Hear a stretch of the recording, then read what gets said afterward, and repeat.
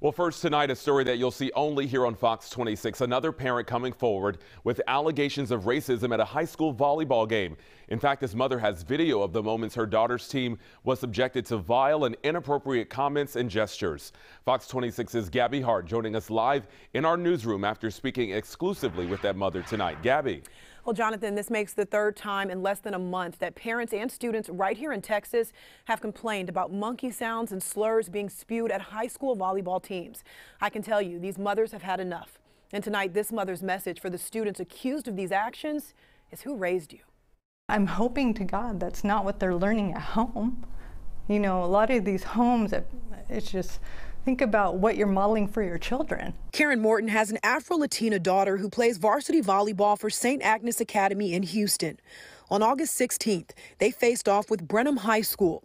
Morton says her daughter's team, made up of mostly minorities, had to deal with racist sound effects and slurs coming from Brenham High's fan section.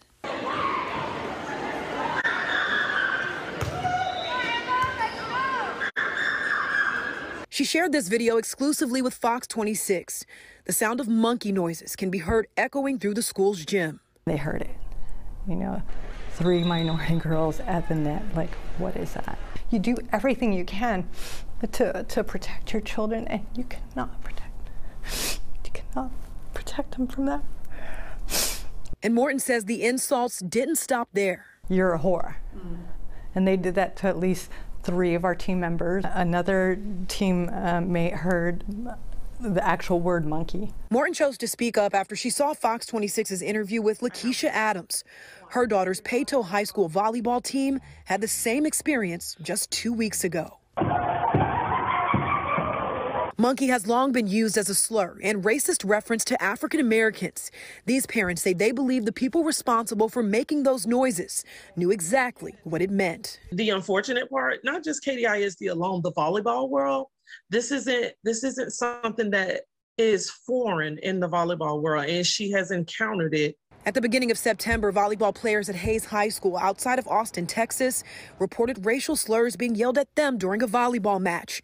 And a university volleyball match was also recently the center of an investigation after a Duke University team reported the same kind of verbal abuse while facing off with BYU. These things stay with our children. The rest of you don't, it changes you. There's ways to support your team, to have everyone enjoy it without traumatizing a person, a human being. Yeah, now we did reach out to Brenham ISD to see what actions they've taken to address those allegations. We're waiting to hear back, but these mothers say that they're tired of generic cookie-cutter statements. They want to see real accountability, and they say they want students educated on the history and the pain attached to those words and gestures. Jonathan, back to you.